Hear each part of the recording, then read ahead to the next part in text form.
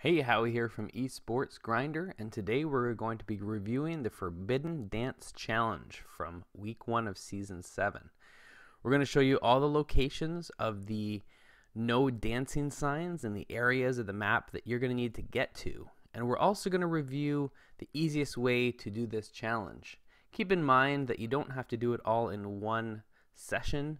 They add up collectively, so you just have to dance at 5 of these locations. And keep in mind also that there's actually 11 locations on the map for you to choose from. So without further ado, let's jump into the video.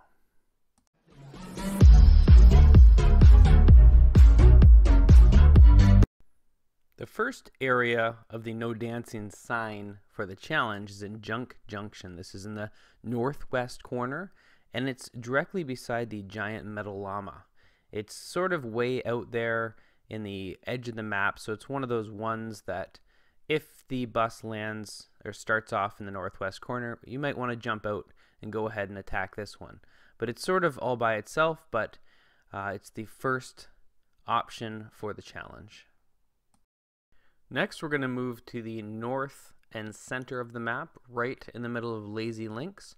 And this sign you are going to find right in the little cul-de-sac area in the center of the pond, where there's usually a chest that spawns. You'll see the sign in the picture of no dancing. So this is spot number 2.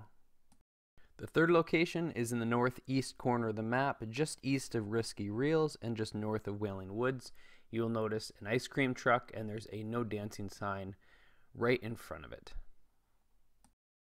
The next location is a little bit north and a little bit west of Wailing Woods, and it's also northeast of Tomato Temple.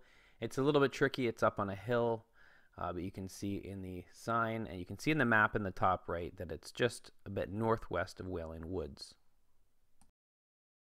The next location is south of Pleasant Park. It's another tricky one to get to because it's up on a mountain, but you can see in the map it's just north of where the snow starts and directly south of Pleasant Park. The next location is in Loot Lake. It's just on the east island of Loot Lake. You can see in the map, the mini map, it's just a small dirt island. The next location is centered in the map in the northeast corner of Dusty Divot. You can see it's just overlooking the divot, and it's just north and east, just a little bit east of the restaurant in Dusty Divot. The next location is just southwest of Dusty and just north of Salty, and you can see it's up on a little bit of a hill here. You can see it's overlooking Dusty Divot. Next is one of 2 locations in the southwest corner of the map, and this one is just southeast of Frosty Flights.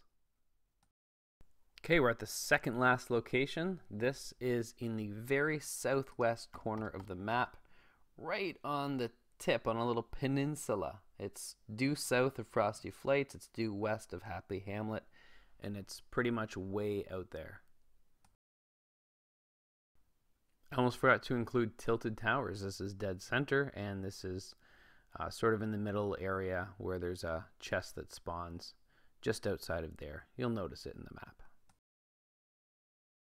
The next location is southeast of Paradise. It's basically in the southeast corner of the map, and it's up on a little bit of a mountain. Fairly easy to get to, and there's usually some chests there as well, so it's not a bad landing spot. Our bonus location is the racetrack. You can see it's just in front of the taco stand. There's a no dancing sign right there.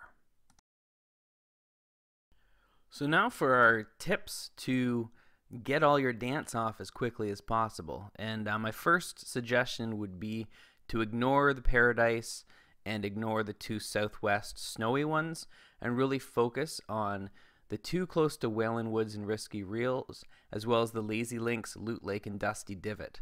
I think all 5 of those are close enough that you could do it in 1 or 2 drops, as well as if you're in the central area north of Salty Springs, and the one that's just south of Pleasant are also options.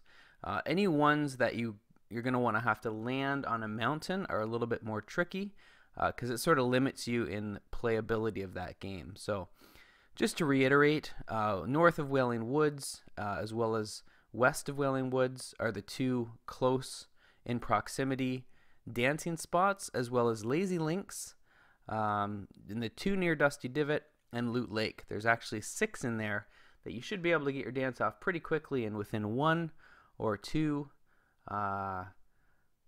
games you should be able to have this competition completed. If you know of any other locations that I didn't mention, or if you have any comments on this video, I would appreciate hearing your feedback.